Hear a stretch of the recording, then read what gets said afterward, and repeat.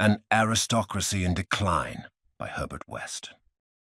The Problem of Willem. It must be admitted, Willem is without doubt the most hideous man in all of Yharnam. Exceptionally so. Ugly even without the twisted Yharnam look. Before the blood, he must have been the most diseased of all Yharnamites. Is this not good cause for him to be the first to really see a sickness in being human? His philosophy was to ascend beyond the body, beyond humanity, beyond life. The sphere he favored was of transcendental thought, a projection of man's mind, divine, towards the heavens, but from an enclosure within a coffin. The greatness that he sought was really the fermentation of corpses. He spread this philosophy to his pupils like a pathogen, teaching them that they too suffer from life as an ailment. They too need to ascend beyond the body, humanity and life. But they, in truth, were not really like him. They were braver, younger, more healthy, more beautiful, more noble than Willem, the least noble among all Yharnamites, which were an already impoverished rabble. This required a devious swindle. Willem told them, to be human is to be in shackles, to be beastly, to be sick, and what we need to overcome this condition are more eyes. Scholarliness became a curative project. One ascends beyond humanity when one gains insight, so that one who knows more becomes more. They came to think of themselves as sick because they did not know enough. Once, Willem said that evolution without courage will be the ruin of our race. Was Willem, the one who was unwilling to risk what blood might do to him, confessing to the instincts of a coward?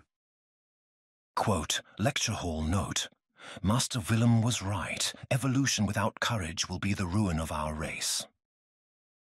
In this new paradigm created by Willem, the most learned of all the scholars, their teacher, provost, master, he was the healthiest of all.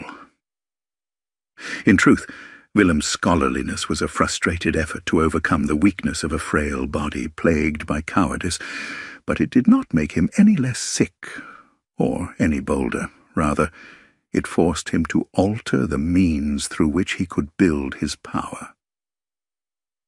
The origin of Willem's greatness as a scholar was really physiological distress.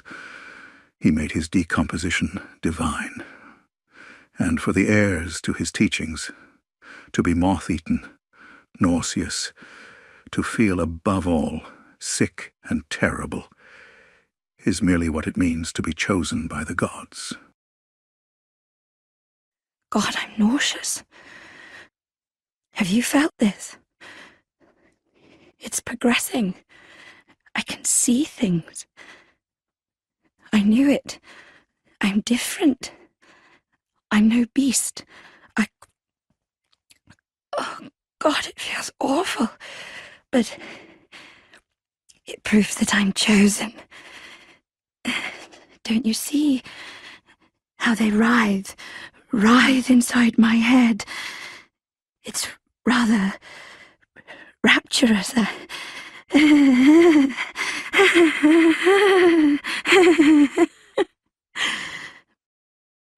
The Shackles of Truth. He was poisoned. Willem was himself a poison. Even the fruits on his staff, Fiscum album, mistletoe, a symbol of his knowledge, are poisonous. His philosophy had this same poisonous nature. He made people sick. Without realizing, Lawrence and the scholars of Bergenwörth were having their strength sapped by Willem, the little parasite in the big robe. During their lectures at Bergenwörth, they sipped Willem's bitter toxins and long struggled to keep them down. A traveler to the lecture theatre can see it today. The young scholars were being drained of their youth and vitality. A gloominess that Yharnam was to become famous for settled on them. A deathly phantom began to haunt their steps. Their dreams turned dark and twisted themselves into deformed nightmares. For the first time, they felt the weight of shackles. Have they not become heavier of late? Indeed, many of his students took to wearing shackles around their ankles as part of their uniform, and in order to overcome this chronic malady, they sought to find a cure that would reinvigorate their diminished powers of life, the special blood which is life, that has been enriched, ennobled, matured, in short, made great. Lawrence was a pleb, lowborn in his origins. He would go on to prove that he could not handle this greatness. He took everything without the strength to hold it all at once. But in his earliest days as vicar, he was really trying to scrub his body clean of the corpse stench that Willem had coughed at him. Willem wanted dilution of the tonic passions of life, that which gives life power, life's aliveness. He wanted sedative to put life to sleep. This is why he looked to sleeping corpses for guidance. He approved of nothing but death, and that which would bring it about. Towards the young and the living he was suspicious, rebuking, harsh, scolding. He was a depressant. Lawrence wanted intensification of life, distillation, concentration, its restoration, its salvation. He wanted to feel in himself and bring unto others the passions that make life beautiful, enchanting, and intoxicating, rather than to wither away into sickness and become degenerated like Willem. That was his original sin. That was his betrayal. The decadence of scholars. Here, we must also admit that there must have been something in Yarnamites that wanted Willem's poison. It was not foreign to them, indeed. It was his teaching they took most to heart. Like the hunter Brador who voluntarily had himself locked in a cell, they too made prisoners of themselves. Quote, student uniform. The healing church has its roots in Bergenwerth and naturally borrows heavily from its uniform design. The focus not on knowledge or thought, but on pure pretension would surely bring Master Willem to despair, if only he knew. How did Willem convince the young scholars with this story? Why did they, who were not like him, allow themselves to be shackled? Was it not because Yharnam is old, and its people are heirs to a long lineage, and that the city today is built on the corpses of previous ones, whose people had in them very different kinds of instincts? Instincts that to modern Yarnamites would be considered most unwelcome. Instincts that the culture would really have rather shut the door on, as though they are vampires prowling the streets night after night in search of new kinsmen, having picked up the scent of a little familiar blood. Quote, Clawmark. Carroll describes the beast as a horrific and unwelcome instinct deep within the hearts of men, while Clawmark is an alluring invitation to accept this very nature. The people of Yharnam trace their origins to this beastliness and a kind of vampire aristocracy. Indeed, the name of the city itself is a name given to former monarchs, but they thought of themselves as climbing up out of the wreckage of previous civilizations into the light of pure reason. In turning away from their instincts, they became excessive in scholarship. They had become decadent. Willem, a decadent who was more degenerated than anyone, was a kind of man of the future who could show them a new path to travel so that they might escape from their own troublesome instincts. He, too, was a doctor, like Lawrence. But the cure he offered was castration, amputation of the passions, the body, life until they are only heads, brains, minds.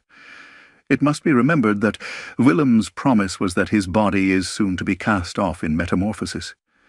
His body was but an egg for the soul, out of which a new form, or even formlessness, will soon emerge. His body was chrysalis, pupa. The egg of the world. Lorenz brought with him to Yarnum the decadence of Bergenwurth. Over time, the spirit of the culture changed. It became a depressant. The city was now suffering from an Identitätsstörung, identity disorder. The old instincts were in contradiction with the new, and one of them had to give way. With new conscience, Lawrence went about enshrining a religion of repression, with its most sublime sacred ceremony being called simply the hunt. Oh, very good. Very good indeed. Take this to celebrate our acquaintance. Beast hunting is a sacred practice. May the good blood guide your way. In Yarnum, there are two types of prey for hunters: beasts and aristocrats. Both of these reflect the fractured culture back at itself and into its memories. And this is a culture which made becoming a stranger to itself both a virtue and its most holy mission. Beasthood is that horrific, unwelcome instinct lurking in man: fear, bloodthirstiness, and the euphoria of violence. Seeing a beast is in itself an intolerable offense, and for this reason beasts are types of criminals who are condemned to execution. Quote, Hunter's Axe. No matter their pass, beasts are no more than beasts. Some choose this axe to play the part of executioner. Before the church took up arms and co-opted the hunt, the ideology driving it was distinctly different. The first hunter German saw the hunt as a mournful farewell, wishing for the beasts he killed to rest in peace. They were not criminals, but rather unfortunate souls, even victims. Many of the oldest hunters were similarly gracious in the hunt. Quote, Burial blade, trick weapon wielded by Gehrman, the first hunter, a masterpiece that defined the entire array of weapons crafted at the workshop. Its blade is forged with siderite, said to have fallen from the heavens. Gehrman surely saw the hunt as a dirge of farewell, wishing only that his prey might rest in peace, never again to awaken to another harrowing nightmare. After the church, the sharpest distinctions between man and beast had to be maintained through an essential dogma. Willful ignorance is a necessity to maintain the ideology of the churchfolk as separate from beasts and ascending towards the heavens. Without this prejudice, when a hunter takes pause and looks into the eyes of those whom he hunts, will he not see something unsettlingly familiar, perhaps nostalgic, too? Quote, horrifying transformations. After roaming the streets night after night to rid the streets of beasts, even the denizens themselves eventually take on a crazed and demented look. Peer deep into their clouded eyes, and you will find it impossible to tell the difference between hunter and beast any longer. The aristocracy of Cainhurst offer a glimpse into Yarnum's past. Men were beasts before they wrote their histories, but their instincts still remember. Otherwise, the Cainhurst order is the earliest recorded history that Yarnumites can trace their roots to, and this vein had to be severed if they were to déraciner themselves. The nobility of Cainhurst, too, would be condemned to execution. Quote, Vile Blood Register. Red leather record of the Vile Blood, loyal to the covenant of Annalise, Queen of the Vile Bloods, at Cainhurst Castle. A record of the Vile Bloods, bloodlusting hunters who seek blood dregs of their prey, kept throughout the ages. In vino veritas. The blood is a medium, or rather a catalyst. It melts things down, makes them malleable, and allows them to be reforged. It causes change in the body. What form one who takes blood assumes upon this rebirth is a testimony to their character, a holy beast for a cleric, or a tick for a vampire, monstrum in front, monstrum in animo, deviant of face, deviant of soul. That blood is power, power is life, and under its intoxicating effects, the truth comes out. It shatters masks, and upon the face, the soul is exposed. Too proud to show your true face, eh? But a sporting hunt it was. This effect of the blood, that it reveals these secret truths, shows us the nature of power upon the birth of a new king. When enough blood has been sacrificed for his nourishment and the hunter is reborn, what form do we see? What does power look like? A parasite? Or perhaps a soul feeder? Even more, the truth. Greatness requires sacrifice. Better still, living sacrifice. When one paints a beautiful masterpiece, dreams into existence a whole world, what pigment will suffice if not a little blood? And for Yarnamites to be reborn in a higher and more noble caste, then the beast must be whipped, beaten, flogged, crushed, burned, eviscerated, exsanguinated, strung up, sacrificed, enslaved, and violated. Nobility is consumption and cruelty. It is something Yarnamites have seen before. It is the Canehurst way. Quote, Knight's garb. The Canehurst way is a mix of nostalgia and bombast. They take great pride even in the blood-stained corpses of beasts that they leave behind, confident that they will stand as examples of decadent art. The Canehurst way